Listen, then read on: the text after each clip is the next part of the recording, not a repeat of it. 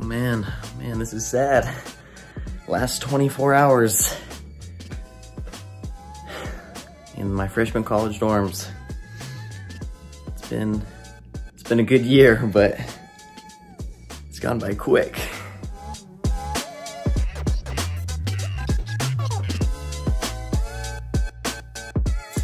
Hey, okay, we're midway through packing things up. I definitely have way more stuff than when I came because I've bought clothes since I've been here. I've bought things since I've been here. So hopefully we'll be able to fit it all in all the suitcases and bring it back to Arizona. But it's hitting hard. It's hitting really hard that I'm not gonna see these amazing friends for over 2 years. Okay, I'm not one to tear up on camera. Let's pause that.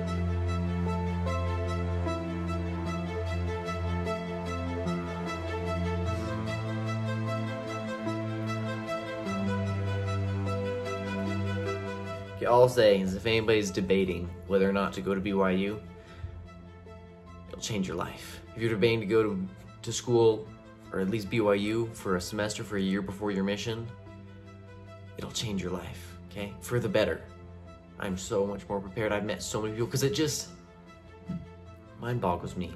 I was gonna go on a mission right after high school. That was the plan.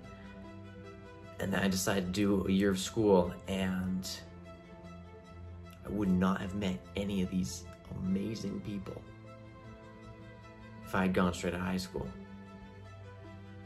Like I'm sure I had friends in Arizona and in Tucson, but no friend that I had there was even 0.5% of the people I've met up here. No offense to you friends back home, but the people I've met up here have changed my life. Seriously. And this is when the moments turn to memories. And this is when the future gets so clear to see. And this is when tonight becomes a masterpiece. And this is when the moments turn to memories.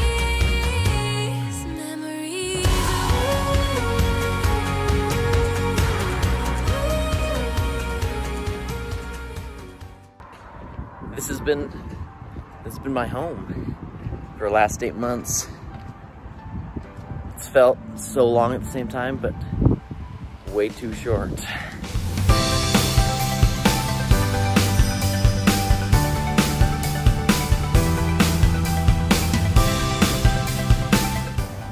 Everybody's leaving.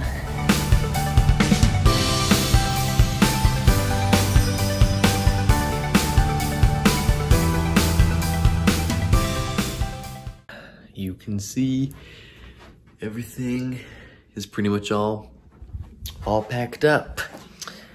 So we got the last night. I'll be staying in the BYU dorms. It's been amazing. It's been amazing. Best year of my life, if I haven't said that 1,000 times, and I'll keep saying it 1,000 times.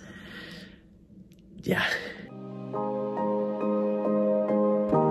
Just made my last stop on campus, and we're heading back. The dorm's pretty much clean and empty.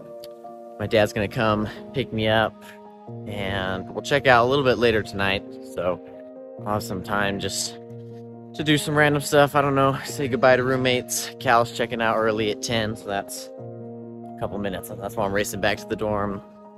One thing, we've got a little bit of a dilemma because my grandparents really want to see me race.